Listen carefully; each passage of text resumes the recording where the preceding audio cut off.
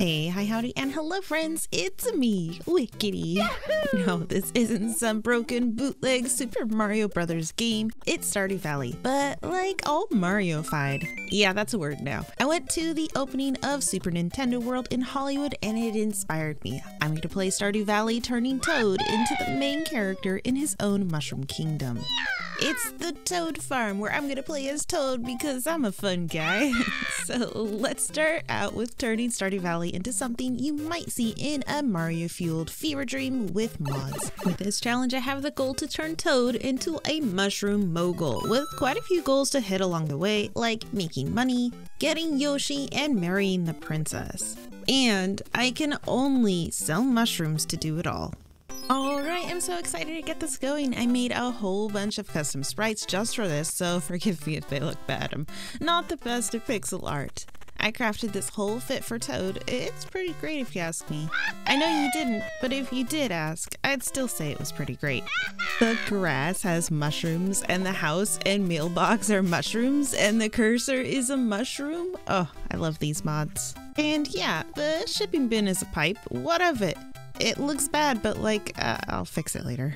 On the first day of spring, I met the Princess Peach, who is actually just in the witness protection program or something and goes by the name of Haley now. Hi! Oh, this portrait mod I made looks so rough. Kind of adds to the charm though. This is fun! I also crafted my first wooden chest, which is a question block. I'd wonder what's inside, but it's just a bunch of whatever I can dump in here. On the 5th of spring, I checked out the community center to get that started, as I want some of the items I get from donating. I didn't go to the mines just yet. I'm gonna save that for later. On the 6th though, I got my very first mushroom. Love the forest farm. This is a morel, and yes, it does look a bit odd. I wanted the mushrooms I find to fit the theme, so I changed them myself. Eventually, I'm gonna need a mushroom tree, and the best way to get one of those is to leave a ton of fully grown trees on the farm, so I'm planting some early to get a head start for a nice organized mushroom tree farm maybe.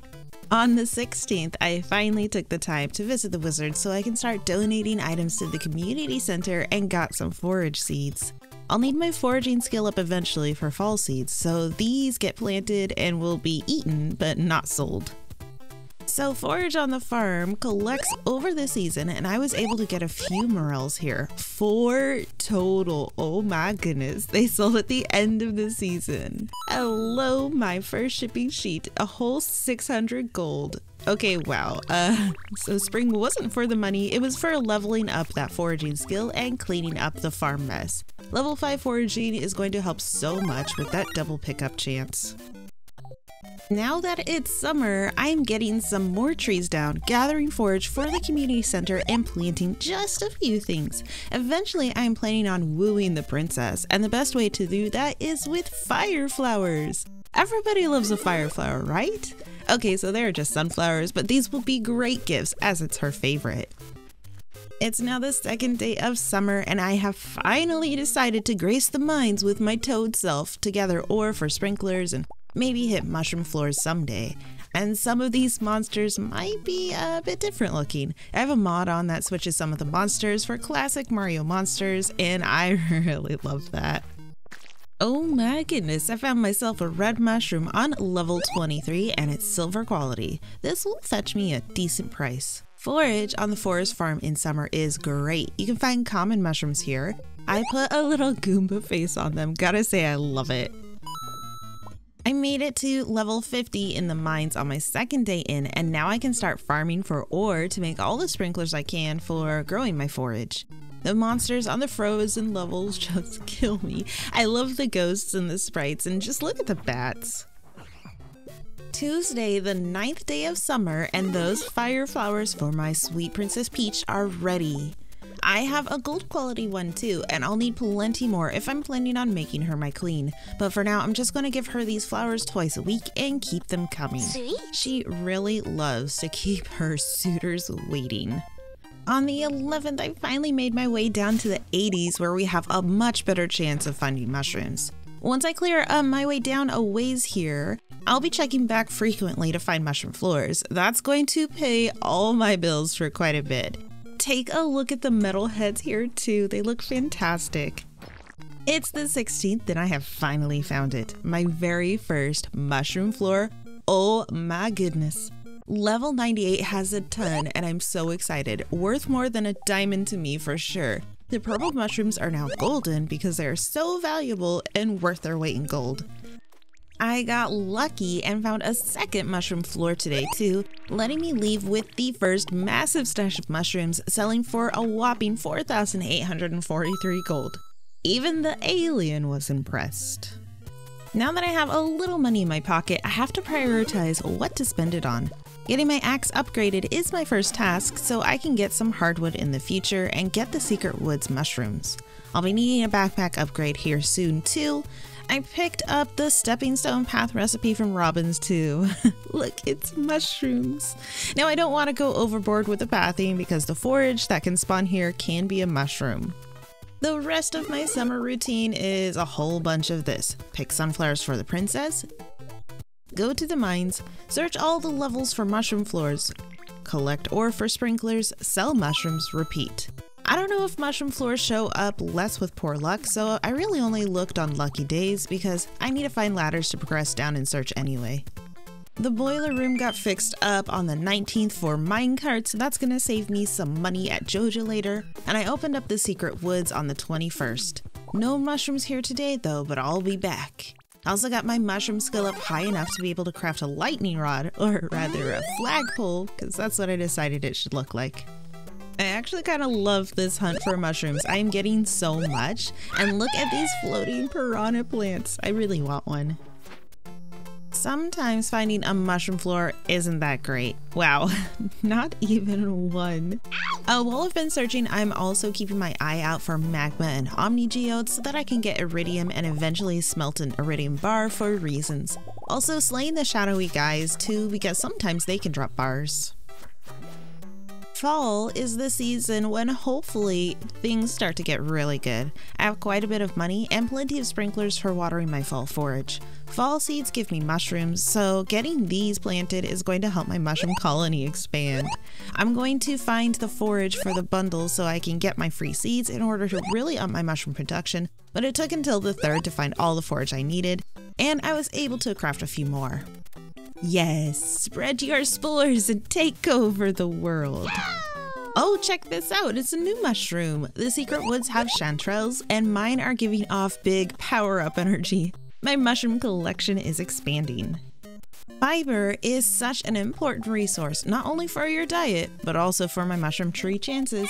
Making tree fertilizer is going to help me grow these trees up big and strong, giving each one a small chance of maybe, just maybe, turning into a mushroom tree. I could have just let all the trees go wild and spread, but this is a farm and I'm a professional. I want to have a mushroom tree tappery if I can. I just need one of these to accept me as our true king, sacrifice themselves to my higher power, and take the fungal plunge.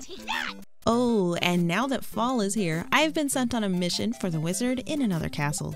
He doesn't need saving, but he does want some spooky goo from a not-so-friendly boo in the mines.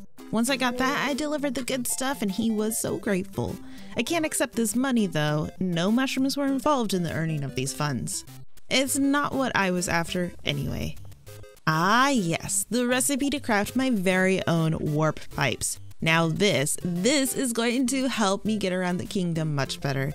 I've been saving up my hardwood for my stable, but making these are going to make me happy, so I need to get more hardwood and a few more solar essences from boos and beetles. Oh, this is going to be so great. It doesn't sound like the warp pipes, but I'm happy enough with it. And it's about time to get a backpack upgrade. I've been scrambling to make one line of inventory work for far too long.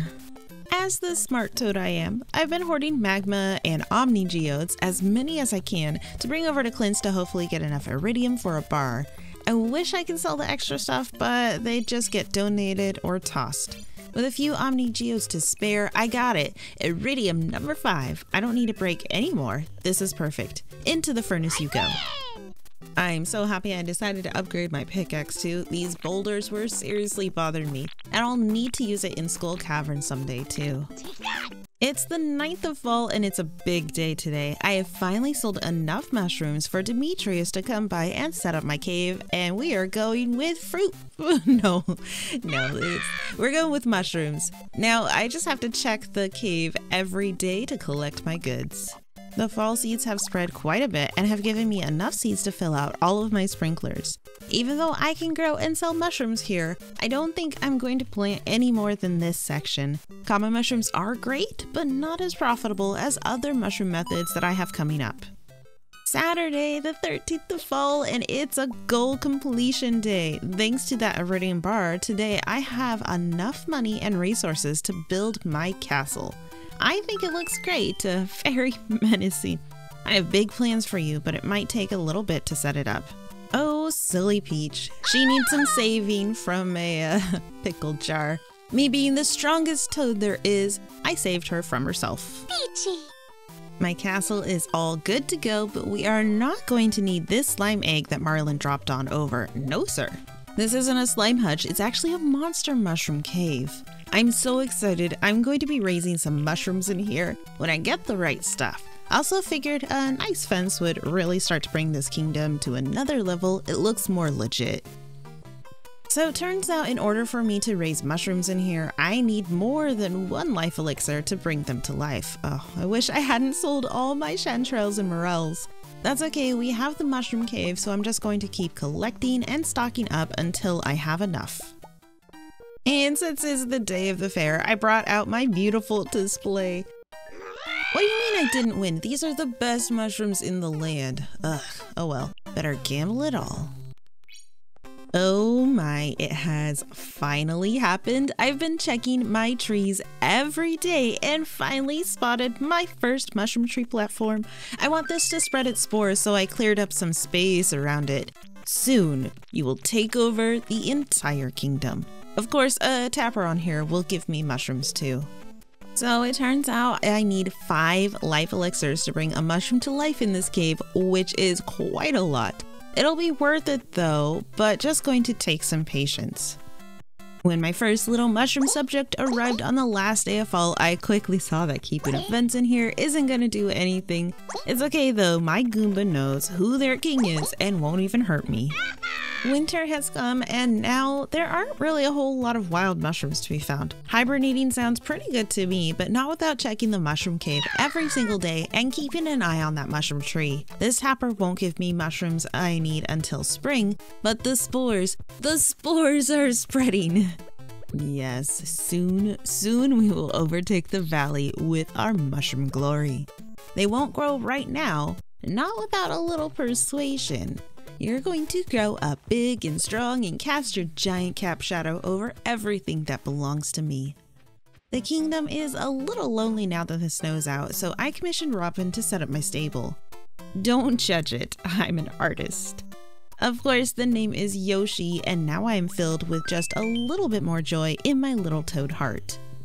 Things have been heating up between me and the princess. Maybe it's the fire flowers I've been gifting her, but I like to think that it's my stunning looks and winning personality. Things are starting to get pretty serious. Mario who? My Goombas! They are multiplying, but only because I keep making life elixirs and pop that in with a red mushroom into the propagator. Sadly, I can't breed them, but they do give me more mushrooms daily the more I have in here, so it's worth it. If only my mushroom cave would give me more green ones to make more life elixirs, I'd be rolling in fungi money. Peach is such a princess. I have been stopping by all the time to gift her more fire flowers in bed, like the princess that she is. Peachy! Spring is back, and with it the chance at more morels, which I need for life elixirs. Oh, and my mushroom trees have their caps back and are producing mushrooms in the tappers again. Now I'm going to need to clear some of these extras so they can get organized. They need just a little space in order for them to grow fully. Oh, the princess has finally gotten out of bed. How lovely. We spent some time bonding over cows and she changed her whole look for the snapshots. Way to be extra, Peach. This is fun! Things are starting to get really serious, and I've wooed the princess over to the way of the mushroom, so it's time to get my little mushroom house expanded so I can take this to the final level. I went to snag the pendant on the next rainy day to make my move, and oh no, a princess in distress. Not that any princess needs saving, but as a good friend and soon-to-be fiance, I of course helped her out. Sweet.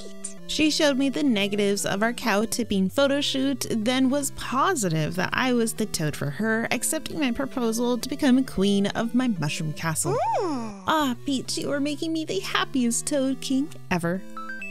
I win! Woohoo! The rest of spring was spent making the princess happy with any leftover fire flowers I had, and collecting copper in the mines. I needed to expand my mushroom tappers as more mushroom trees grow, so a lot of copper is needed, and I am far too cheap to buy more from Clint. By the end of the season, I had 16 fully grown mushroom platforms and 5 Goombas in my mushroom castle. I sure do love summer, but I'm not too sure summer loves me. I need so much more copper to make more tappers for my beautiful mushroom subjects. The mines, though, blessed me with a crown because they knew I was royalty, and dropped a living hat from some fiber that I didn't see until I already left, but it's fine. I reject any crown that isn't a mushroom. It's fine. After all my mushroom harvesting in my wonderful Goomba castle, it happened. Level 10 foraging means that all mushrooms I pick up in here will be of the highest quality, giving the most money for them. By the end of summer, after all of my mushroom selling, I am feeling pretty well off. I have nearly all the money I need. It's my second fall, and of course, we are growing more fall seeds. Not so much for the money, I make so much more in the Goomba castle. It's more for the mushroom aesthetic. I decided to leave a ton of trees growing in hopes that this season it'll bless me with a second converted mushroom tree, but time will tell. For now, I have nearly 30 tapped and producing. So I have money, but like any proper king, I'm a little cheap too. I have a bunch of leftover items to fill out the crafts room, and also had the boiler room filled out because that saves me from having to buy those purchases from Joja Mart. I got the vault done too for the freebies. Joja gladly took my membership fee on the 6th. Now I just have to chip away at the other developments.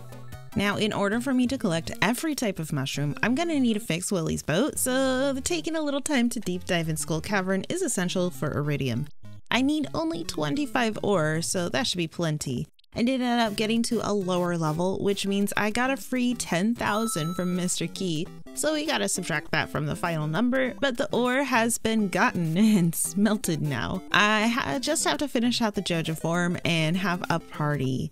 Perfect. Soon Joja will be carrying all of my mushrooms in their stores, they just don't know it yet. I'm getting so close to the end of total domination, I can feel it. I got my letter from Willy and fixed the boat, sending me on my way to expand out my kingdom. Okay, so the volcano is making me very nervous. This is normally Mario's area of expertise, but exploring here is necessary for golden walnuts to unlock the mushroom cave, and collecting the last mushroom, the magma cap. Oh, it's pink, beautiful. I'd love some more, so I struggle bust my way up to the summit. I can't believe that the first 2 iridium nodes in the volcano both gave me my first and second prismatic shard, and I got a hammer from a chest too, which is beautiful. After releasing Professor Snail from the mushroom cave to liberate my mushroom brethren, it was back to the kingdom to incubate some magma caps for a new variation of Goomba. These ones are a little bit more chill, but they have wings and will give me more magma caps. Perfect. Alright, all that there is left to do is to collect my mushroom cap hat. So the rest of fall is just collecting mushrooms daily and heading to bed. Winter came quickly, and I just want my mushroom platform trees to spread, so I cleared out all of the other extra trees on the farm. Still a little sad that I didn't get a second tree to convert, but that's okay. Now it's hibernation time with only the occasional breaks to clear out the Goomba castle, which has a lot of money in mushrooms every week. I let those mushroom trees spread for nearly an entire year and collected about 60 fully grown mushroom trees and tons of little ones too. And it's time to thin the herd. Off with your head. You know, I'll let the rest of you live if one of you just offers me a mushroom cap. It took kind of a long while, but I finally found one. I'm already in a choppy off with your head kind of mood, so I cleared out the rest of the fully grown ones to let the little ones have room to grow, and I found a second mushroom cap. After tossing the rest of mushrooms I had in the shipping bin, I collected another 130,000. Now, with my 2 mushroom caps, I popped one on Yoshi's head, one of us. And I grabbed a fish tank from Willy. I collected a sea urchin ages ago. It's a little spiny guy. Popped a mushroom cap on the little fella, and now my Toad time is complete. That's it. That was the last thing. Me as Toad started out as a humble landowner, moved on to a majestic king, and slowly devolved into a fungal tyrant. In my time, I shipped and sold only mushrooms, 37 morels, 17 chanterelles, almost 1,200 common mushrooms, 1,336 red, 585 purple, and 280 magma caps, earning me over 650,000 gold, taking away that key money. That's 3,450 mushrooms sold. Wow, never again. If you like some of these mods, they are listed in the description too. I'm Wickedy, thanks so much for hanging out in the Mushroom Valley with me, and I'll see you next time. Bye!